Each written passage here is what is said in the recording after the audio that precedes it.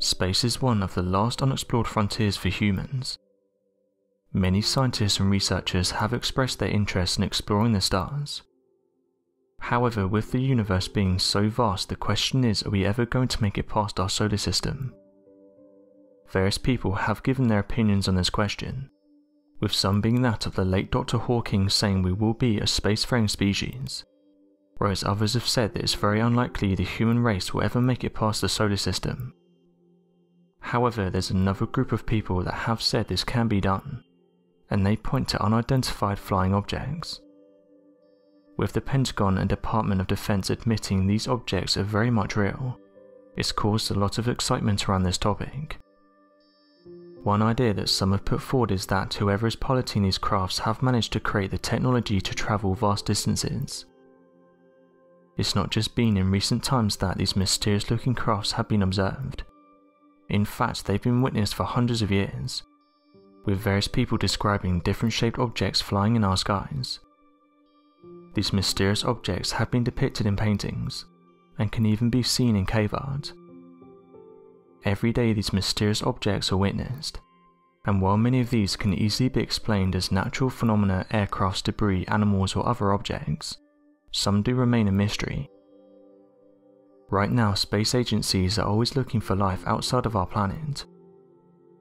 It's also important to remember that UFO stands for Unidentified Flying Object, and does not mean the object in question is alien in nature. It's only been in recent years that people have connected the two. Recently, people have been seeing mysterious objects near our Sun. These usually come in the form of cubes, and amateur researchers have said they can be seen near our Sun every so often. The most recent one was captured by the Solar and Heliospheric Observatory. The Solar and Heliospheric Observatory allows anyone to view its entire library. Over the years, it's provided some incredible photographs of our Sun, but what some can't explain is the strange anomalies that the cameras pick up. NASA have said that these are processing errors, but some have pointed out they seem to change shape, and can also be seen close to our Sun for several hours. This has caused various theories to suggest that these objects are UFOs, and that they have a particular interest in our Sun. Others have said that this isn't true and that the most likely cause is that these are either processing errors or debris. They also point out that the sizes of these objects is an issue. If they are genuine, then it would mean that some of them are larger than our Moon. However, theorists have said that if they're fake, then why are they seen in several shots, and for hours at a time? Further saying that if it was a processing error, it would have been only in a few images. These objects have been seen before, and it's caused some people to give them the name of giant cubes. The Brahman experimental camera in Brazil captured this interesting light phenomena. They described it as a gigantic jet. The cameras monitor the sky above Brazil 24 hours a day, and during one of these sessions the cameras picked up on this incredible light anomaly. The researchers have said that it was caused by a storm cloud that appeared above the cameras. The lights are known as transient light events. The Brahman website described them as short-lived phenomena that occurs above storms. Interestingly, they're not seen very often as they appear and disappear quickly. The video had to be slowed down in order to see the impressive lights. These light shows also go by the name of sprites, and have been seen across the planet. NASA reported the following on their website. In 2015, European Space Agency astronaut Andreas Mogensen was on board the International Space Station, photographing the tops of thunderstorms from Earth's orbit, and he saw something very interesting indeed. Blue jets are a type of transient luminous event, flashes and glows that appear above storms that are a result of activity occurring in and below these storms. Blue jets pulse from the tops of intense thunderstorms and reach out towards the edge of space. In January 2017, researchers at Denmark's National Space Institute published their analysis of his observations in Geophysical Research Letters. Mogensen was able to capture clear video as the station flew over the Bay of Bengal, and they were amazed by what the video showed. Olivia Channeran, lead author of the publication, reported the following. During 160 seconds of video footage, 245 pulsating blue discharges were observed, corresponding to a rate of around 90 per minute. One of the blue jets observed reached 25 miles or 40 kilometers above sea level. One thing to note though is that these jets are rare, with the observatory saying that it was only in 2017 that the first registration was made in Brazil. Our planet has some of the most impressive light displays, and these can be witnessed from various countries. However, every so often someone captures something that is difficult to explain. Another light phenomena has become known as the Jellyfish Ufos. Those who've seen them have described them as atmospheric jellyfish, and have said that it's unlike anything they've seen before. This unexplained phenomena has been cited by thousands of people across the planet, including top meteorological scientists, military bases and cities. These strange lights or objects have confused many people. According to NASA, these creatures may be the result of space debris reflecting off the northern lights. Harry Purton ventured out after a storm to take some photos for his blog. This was after he saw beautiful skies from his window. He was not expecting to capture pictures of something unusual, but he was surprised upon checking his camera when he got home. He spotted what appeared to be a jellyfish UFO floating in the dark sky above Netherlands, flashing out a green light. As of right now, various theories have been put forward in order to try to explain what they are. However, many can't seem to agree on what these mysterious objects are.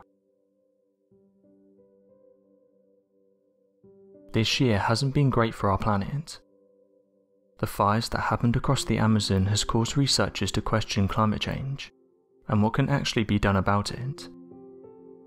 One of the most beautiful places on the planet is that of the Amazon rainforest. It's also one of the least explored places, hiding a number of undiscovered animals and vegetation. The Amazon rainforest is the largest rainforest. It's around 69 million square kilometers or 2.7 million square miles, and covers over 40% of the South American continent. Scientists have said that the Amazon is home to over 16,000 tree species, and 10 million species of animals. They have also said there's over 390 billion individual trees in this region, so it's fair to say the Amazon rainforest is important for our planet.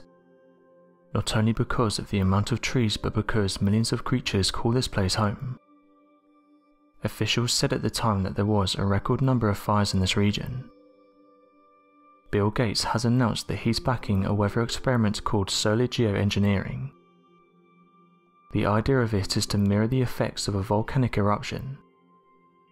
When this was first announced, people were confused as to why this would come in handy. But the idea is that many planes around the world would spray chemicals into the atmosphere. This in turn would create a massive chemical cloud that would help bring down the temperature of the Earth's surface. Andy Parker, who is a project director at the Solar Radiation Management Initiative, said the following. Modelling studies have found that it could reduce the intensity of heat waves. For instance, apparently it could reduce the rate of sea level rise. It could reduce the intensity of tropical storms. However, this idea hasn't been welcomed with open arms, with some researchers saying that although the technology is affordable, it might cause massive weather effects, and even eradicate the blue sky. Author Stephen Gardner said the following.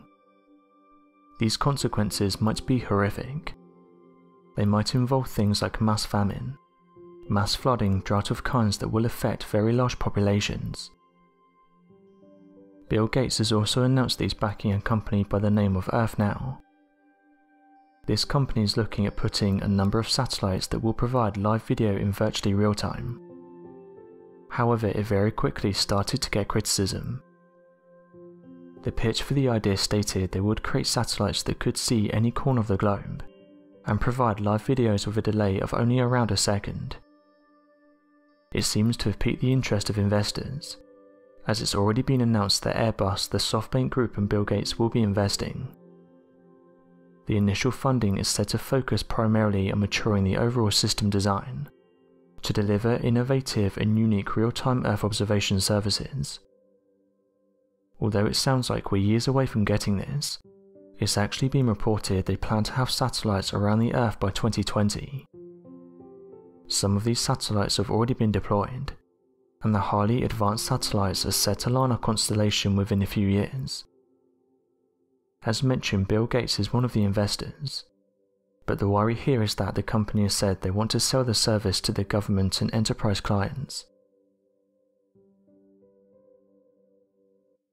Various pieces of cave art can be found across our planet, and these priceless pieces of artwork must be preserved. They give us an incredible look into the past, allowing us to piece together what the artist was trying to get across. However, every so often a mysterious piece of artwork will be discovered that even leaves researchers with more questions than answers. One of these is the Petroglyphs of Cowbergtash. The image in question has been described by some as looking eerily similar to a modern-day rocket. This has caused ancient theorists to suggest that early civilizations had prior knowledge of rocketry, and were even in the early stages of using this technology. Various photographs can be found of this petroglyph next to a modern-day rocket, and it's not hard to see why people suggest that early civilizations had this technology. Interestingly, various people have come forward and said this isn't the only strange object that has been seen on artifacts. Perhaps some of the most mysterious artifacts are those of the dropper stones. Discovered in 1962 by a man named Chu Wemming, the dropper stones were described as being a series of 716 circular stone discs that were dated as far back as 12,000 years ago, predating the first human civilizations. The stones were inscribed with tiny hieroglyphic-like images that detailed a strange story of possible extraterrestrial origin. This story was supposedly translated to state that a strange species of being had descended from a cloud in the sky. After realizing they were unable to ascend back up to the skies, they were then forced to begin to adapt and live on the planet. The story then detailed that, unaware of the strange nature of these beings and their intentions, the local Han Chinese began to hunt them down and kill them. According to the researcher Chu Wemming, the images seem similar to that of modern-day UFO sightings and flying saucers. Believing these stones to be evidence of the record of ancient extraterrestrial contact, in 1962 Chu Wemming published his findings to the archaeological community, only for it to be ridiculed and discredited, and causing Chu Wemming to go to Japan in a self-induced exile of shame. Further information surrounding the stones were described in the Soviet magazine known as Sputnik, that claimed a handful of these stones were sent from a museum to Moscow. Supposedly, a doctor describes an experiment in which the discs were placed on a special turntable, where they began to vibrate or hum in an unusual repeating rhythm, as if they possessed an electric current passing through them. Since these experiments and findings, the stones have gone missing only for them to never surface again. This could very well mean that not only were these stones legitimate in their details, and evidence of ancient extraterrestrial contact, but that efforts were made by the Chinese and Russian governments to cover up these strange artifacts, and prevent them from ever being seen again. Spinosaurus has always been a mystery to science. Every time scientists make a new discovery, it completely changes the look of the dinosaur. For those of you who have seen the third Jurassic Park movie in the incredibly popular movie franchise, you might think you are already well aware of the designs, behaviours and size of the legendary Spinosaurus, that many scientists originally believed could have rivaled against the Tyrannosaurus Rex back in its heyday. Unfortunately, the information portrayed in the movie at the time was and still is to this day incredibly unreliable, and more information is being discovered today that completely turns over what scientists and researchers originally thought about the creature. The most recent discovery was announced today, and it revealed that the dinosaur was a very powerful swimmer. This discovery comes in the form of its tail.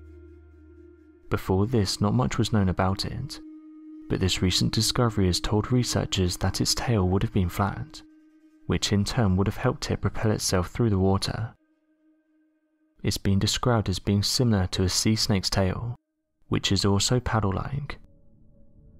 Researchers and scientists have said this giant tail would have helped the dinosaur move through the water. From the gathered fossils thus far, scientists believe that the Spinosaurus was roughly 41 to 59 feet in length, weighing anywhere from 7.7 to 23 tons in weight given its age.